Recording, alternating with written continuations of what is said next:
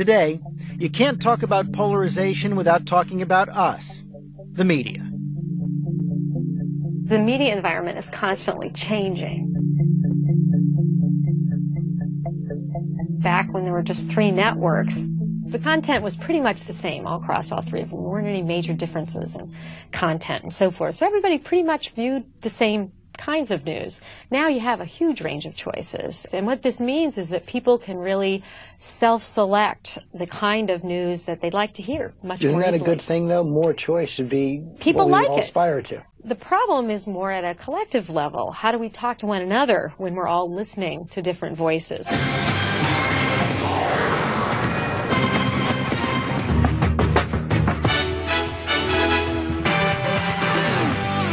Even though people were, I'm asking the question. CIA agent in a time of war. That's all I'm asking. I want you to join me. I don't think anybody. I didn't hear anybody General, call let me finish, a liar. please. Conflict, just like violence on television, is always going to attract people's attention. We've had abuses in the past. Stated you your theories need more. for the umpteenth well, time. you've stated but yours let me tell too, you, Tony. the public. It's very exciting to watch a fight. It's not that exciting to watch a calm conversation. The thing that we all tend to forget is that In her lab at the University of Pennsylvania, Diana Mutz has conducted experiments on the impact of so-called shout TV. She's found that people who tune into all this shouting are more likely to misunderstand and to demonize those who disagree with them. Shout television does polarize their views. It makes them more convinced of the rightness of their own views and of the lack of any merit in the opposition. They basically hear only one side. That's right. They don't hear the other side, and as a result of that, they come away feeling more strongly how they felt to begin with. Why did you single out freedom of the press to say it was the soldiers that defended it and not the reporters? Well, we all know that. Why did you say it?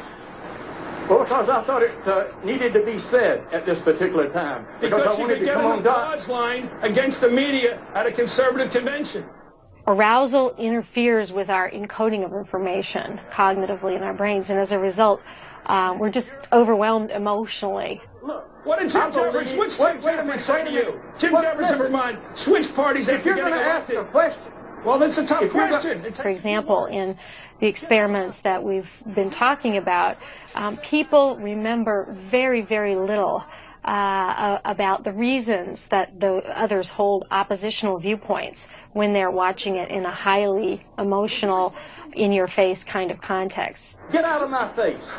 If you're going to ask me a question, step back and let me answer. And if you ask them afterwards, they will systematically know a lot less about why the other side thinks the way it does. You've been gripped, yet you end up walking away learning less. They're having a good time, they enjoy watching it, and they find it interesting, but they're not learning a whole lot. I wish we lived in the day where you could challenge a person to a duel. Now that would be pretty good. TV is hot and getting hotter. But it's tame compared to the internet. On the web, the debate is down and dirty every day.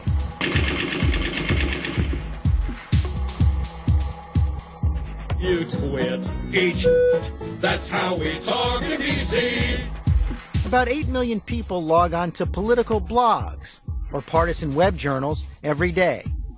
What they find, what they create, are virtual communities of like-minded partisans.